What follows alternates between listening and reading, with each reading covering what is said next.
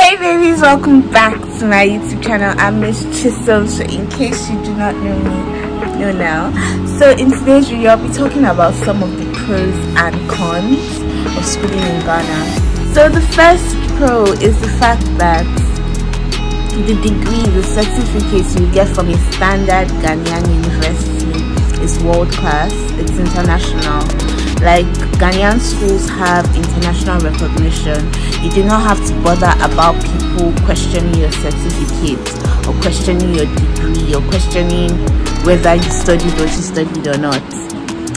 Speaking of international recognition, I think it's also worthy to mention the fact that Ghanaian schools rank high internationally. For the con, schooling in Ghana is quite expensive, and I'm not just talking about tuition. I mean travel costs, accommodation, cost of living. Like, it's expensive, but at the end of the day, it's still one of the affordable options if you want to school abroad, as in if you want to go international for your tertiary education. Another thing about Ghanaian universities is the fact that their learning environment, their classrooms, laboratories, they have a very conducive environment for learning. The school campus is clean, they have good facilities. At least let me speak for my school, KNUST. Yeah, KNUST is very beautiful, has good facilities, good labs, good hostels, good classrooms. Everything is just really nice and it's comfortable, it's conducive for learning. So let's talk about language barrier. The thing is, in Ghana here, all of them have like a common language, and that's true.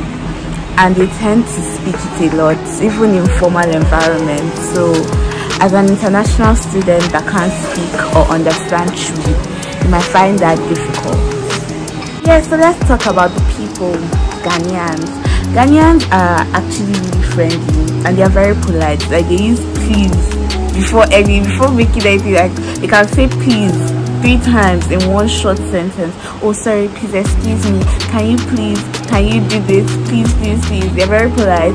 But then on the other hand, they are very sensitive. Like, you can't just joke around. Like, the way Nigerians joke around, like, you can just call your friend, hey, you fool, or something like that, and then nobody's angry. But if you say that in Ghana, they'll come for you. They would come for you. So the next thing I want to talk about is this issue of strike. Honestly, before, like prior to the time I came to this school, I was like, nah, Ghanaians don't have strike. Ghanaian universities, they don't strike, clinical. But now, given the recent happenings, I do not know what to say on that matter. But okay, well, I can say that in Ghana, like Ghanaian universities, if they strike, they don't strike for long periods, like long and just forget about everything. The strike will only take time, or it would only last for long because they are trying to resolve whatever issue caused them to strike. You get? But then yes, strike occurs. And another thing, strike is also not that frequent. Like, I think the last time there was a strike was like 10 years ago, and it's just unfortunate that now that I'm here, they are striking. You get? So another thing about schooling in Ghana is the fact that during breaks you can, explore, because Ghana is such a beautiful country and they have a lot of tourist attraction and resorts and all these things.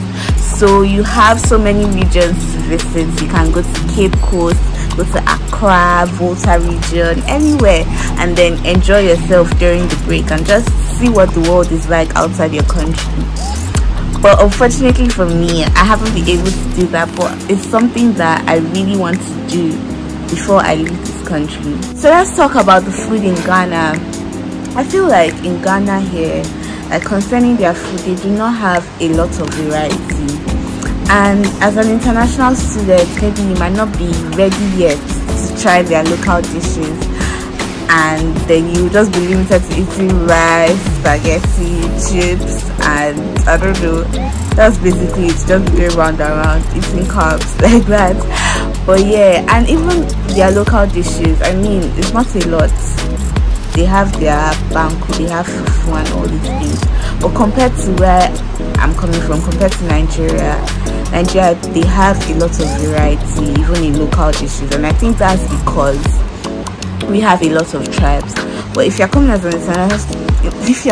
as an international student to somewhere like Kumasi, you probably, I don't know, because Kumasi doesn't even have a lot of restaurants, so food is a bit, I don't know. So we've come to the end of the video.